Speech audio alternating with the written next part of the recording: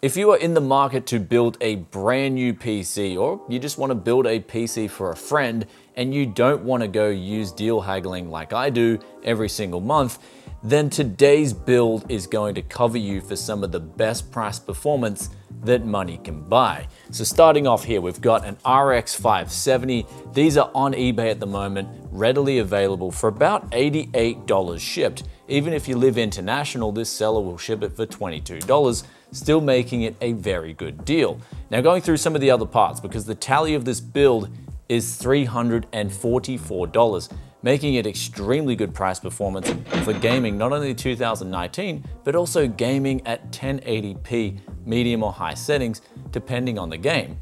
But the CPU, $18.80. Now I did a video, I'll put the link up here, where I tested this CPU out, and it was a great combination with this RX 570. Basically, this CPU has gone down from $24 to $18, and this seller has over 9,000 of these available, meaning you're not gonna have a problem getting one of these if you're in the market for one. Now next up, we got the motherboard, $48.88 plus $8.81 shipping. That brings it to a total of $57.69 shipped internationally.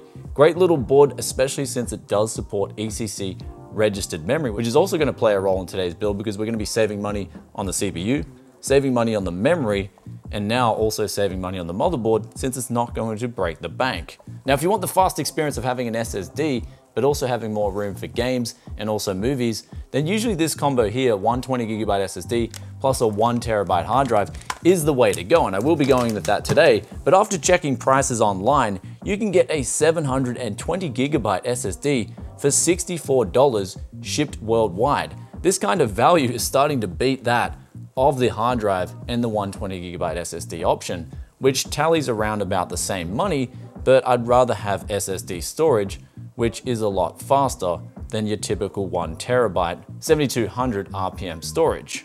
And last up on the list is the case and power supply. Here I got this on a sale. This is the MX330 from Cougar. It's costing me about 80 Aussie dollars, which would be about 60 USD. Comes with a 500 watt value line power supply, which isn't too bad. It'll do a great job of powering today's system, which isn't really to be overclocked. But speaking of a non-overclocked build, although we won't be getting the benefits of ramping up the speeds on our CPU and GPU, we will be getting the benefits of saving power, in that this build will use pretty low wattage. So that means in turn, less heat will be dumped in our case, and that means we don't have to fork out extra money for a more expensive case and also power supply. All the links for this build will be in the description below, but with that aside, let's build this thing, see how it looks, and also, more importantly, see how it performs.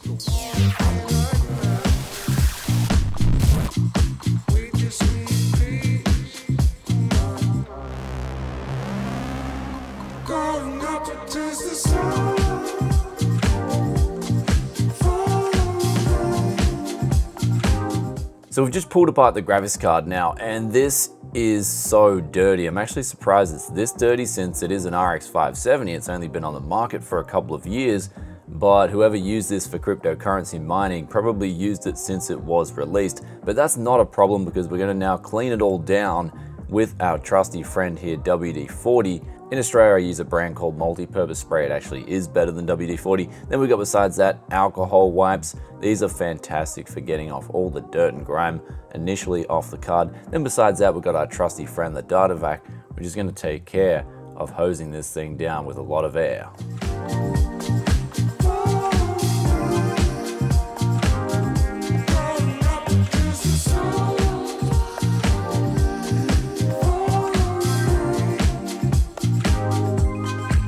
So now this RX 570 is looking really good, except in between the VRM components. That's the MOSFETs, chokes, and also capacitors. There's a little bit of dirt stuck in there, but not to worry. We're going to use a bit of brake cleaner, and that's going to get out all this dirt and grime. Now I only use this usually if it does get very dirty on these parts, and this is exactly the case here. This thing needs some brake cleaner, aka Tech Yes Lovin'.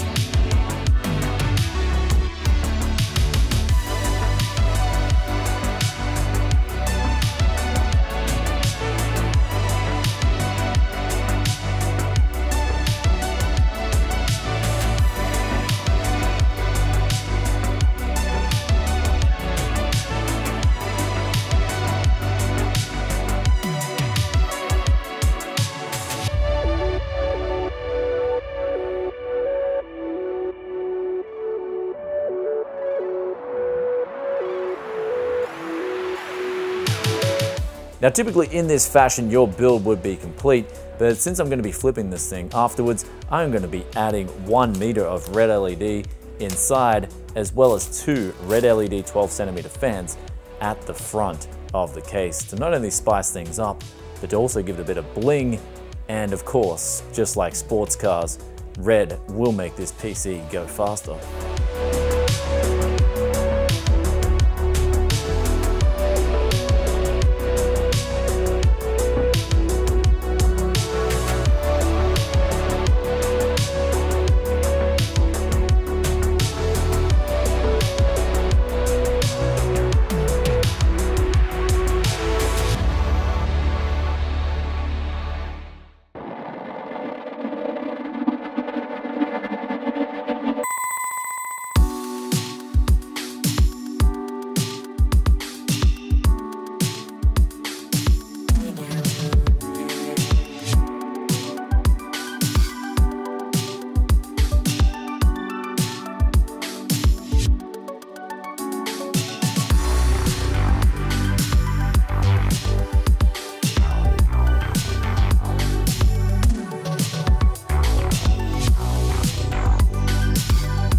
So we just finished up playing those 3 titles, and before we talk about those results, we're going to talk about the PC itself.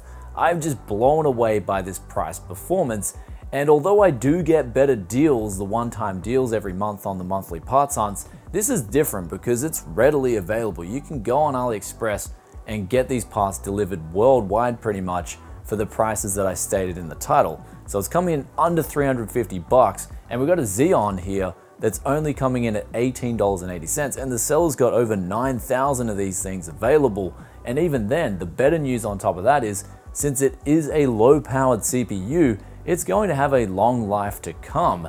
And the other benefit of that is the motherboard, which people are like, Brian, this motherboard's cheap, man, I can't trust it. Since it's only using 35 watts, the MOSFETs on this VRM are doing absolutely fine. In the previous video I tested this motherboard, it was only getting up to around 60 degrees, which is absolutely fine. And then those low-powered components, coupled with the fact that we're going with the budget case, budget power supply, and the RX 570, we were only seeing maximum of 260 watts on the power meter whilst we're testing Apex Legends and also Crysis 3. CSGO did use a little bit less power, but that is a less demanding game, especially on the GPU side of things. So all that heat, or should I say lack of heat, being dumped into a case like this is so easy to handle. You don't have to worry about going out and buying maximum airflow cases and really big power supplies, because something like this is not going to juice much power at all, but it's still going to get great FPS. When I put my hand at the back while I was playing games, it was like a lukewarm air coming out the back. The power supply was basically cold, which in this case we were using a budget 500 watt power supply. So a 400 watt power supply is going to be a similar story, which is not going to be strained really at all, but in fact it's going to be a great thing since it's going to be hovering around its 50% sweet spot. So you're going to be maxing out the efficiency curve on the power supply, which means you will, on top of all the low power consuming parts in this build, you're going to be saving even more power because your power supply is going to be running at its best efficiency peak. But now going through some of these parts individually, and first off, the cooler on the CPU. That thing's got a little bit of bling. It's only coming in at 14 bucks, and it does an absolutely fine job of cooling down the 2420 V2. But keep in mind, practically anything could keep 35 watts under control. But also coupled with cheap DDR3 memory, which you can pick up for next to nothing, and the motherboard and the CPU and RAM are all readily available. So something like this is a great choice for anyone in the world, and that's why this budget build is pretty much so special for me, because it's pretty much hitting a point where it's a staple for someone who wants to get into PC gaming. And now you're probably thinking, okay, the 2420 V2, it only goes up to 2.5 gigahertz across those 6 cores and 12 threads. But here's the thing, a lot of the new titles like Apex Legends and other titles coming out in 2019, they're utilizing all those cores and all those threads. So you are pretty much getting the best out of this CPU, and at those 6 cores and 12 threads at their max speed, it'll pretty much keep any GPU in the budget area under control, like the RX 570 and also the GTX 1650 if you want to go that route. So that's what makes this combination so powerful for someone who wants to get into PC gaming but doesn't want to go use deal hunting like I do every month, but still wants to get really good value for money. I mean, under 350 bucks, it's seriously given out a lot of price performance. Though the last two things I wanted to talk about before we get onto the games is the bling as well. I managed to add a strip in here that only cost me $2. Then I added 2 red fans at the front, which added more bling. But on that note, I want you guys to let us know in the comment section below, what do you think of the looks? Do you think it's a bit too tacky, or do you like the red LEDs inside? So we've got the bling and we've also got the performance. And the RX 570s, you don't have to worry about them going out on you anytime soon, because a lot of the Ethereum miners, that's a cryptocurrency, they bought these RX 570s, and then in a few months or even half a year, maximum a year, Ethereum and cryptocurrency went bust, especially for GPU mining, and they brought in all these ASIC miners, which basically did a much more efficient job of mining cryptocurrency than a gaming graphics card ever could. So that's why you're seeing just a continual flood of these GPUs on the market. And so with that, you really don't have to worry about getting hosed, especially if you're buying these parts over AliExpress or eBay, where you get buyer protection. And the worst thing you're going to come into with RX 570s is the seller's just too lazy to flash back the gaming V BIOS. And this is exactly what happened in the case of my RX 570s that I bought up here. And that's just a simple thing. You go to Tech Power Up, download the V BIOS, and then quickly flash it on, and you are good to go. Though the gaming performance with this PC was a little bit of a funny one. I mean, Apex Legends ran absolutely fine. CSGO giving out really good FPS, and the 1% and 0.1% lows really good on both those games. But Crysis 3, man, this game, even in 2019, 1080p high settings, like I didn't go for the very high settings, I just went for the high settings. It was still ridiculously hard for this setup to run. The GPU was getting maxed out at 100%, and this is an RX 570, which was released years after Crysis 3 was released. So it's such a demanding title. I believe the 2080 Ti even has a hard time playing this game at 4K, at least from what I remember with the testing. So Crysis 3, man, that game ain't going anywhere soon.